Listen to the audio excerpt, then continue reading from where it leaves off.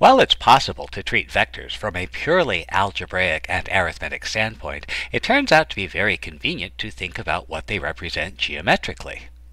For example, the coordinates of a point in Rn form an n-tuple of real numbers. For example, the coordinates of the point 3, 1 or 5, negative 2. Similarly, we can talk about a vector in Rn, the vector 3, 1, the vector 5, negative 2. These things look similar. Might they be similar? We might proceed as follows. The coordinates of a point tell you how to get to the point from the origin.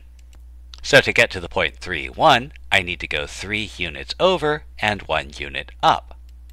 Or to get to the point 5, negative 2, I might go down 2 units and then 5 units to the right. This suggests a geometric interpretation of a vector. While we might give directions like go 3 units to the right and then 1 unit up, we're more likely to point in the right direction and say go that way for some distance. And so this suggests that when we talk about vectors, they are things that have both a direction and a distance, and we might call them directed distances. Well, if a vector is a directed distance, then we can represent it using an arrow, with the direction of the arrow showing us the direction of the vector, and the length of the arrow showing us the distance. And the first thing we might want to do whenever we're given a new type of object is to ask when two of these things are the same. And since a vector has both a direction and a distance, we want to find vectors whose directions and distances are the same. For example, here are two vectors with the same length, but their arrows are pointing in opposite directions, so these two vectors are not the same. Meanwhile, here are two vectors that are pointing in the same direction, but their lengths are different, so again, these are not the same. But then there are these two vectors. They point in the same direction, and their lengths are the same, so these two vectors will be equal. It's important to remember that because we're treating a vector as a direction with a distance, the actual location of the vector doesn't matter. We can move them around from place to place as long as we don't change the direction that they're pointing or their length. With these ideas in mind, suppose we want to add vectors. So for example, suppose I want to add u plus v. I can read this as follow whatever directions u tells you to do, and then follow the directions that v tells you to do.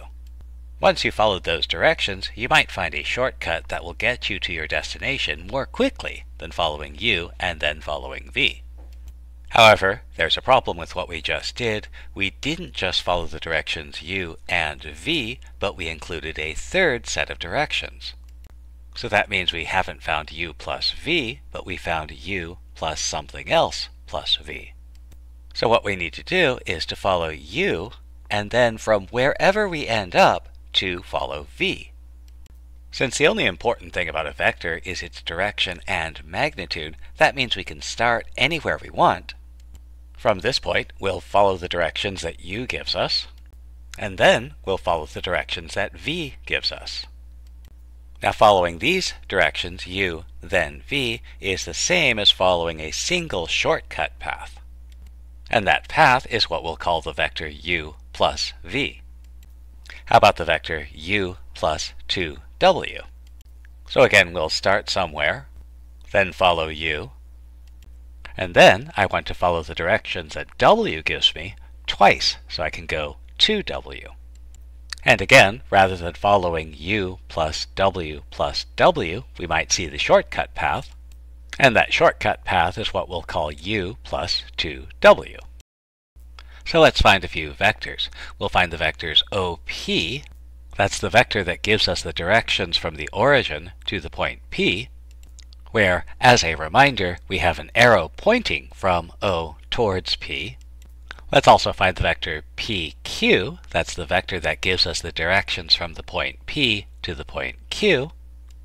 And finally, let's find the vector QP. Those are the directions for getting from the point Q back to the point P.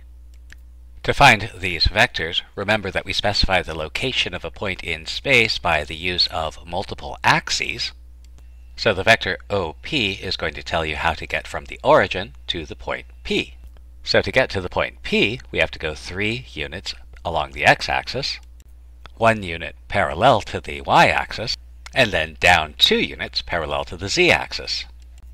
And so our vector will be 3, 1, negative 2. Notice that the components of the vector from the origin to the point are the same as the coordinates of the actual point. And that's going to be true in general because the coordinates do tell you how to get to the point from the origin.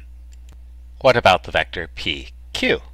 If we compare the coordinates, we see that P has x-coordinate 3, while Q has x-coordinate 5, which means that if we want to get to Q, we have to go 2 units farther out parallel to the x-axis.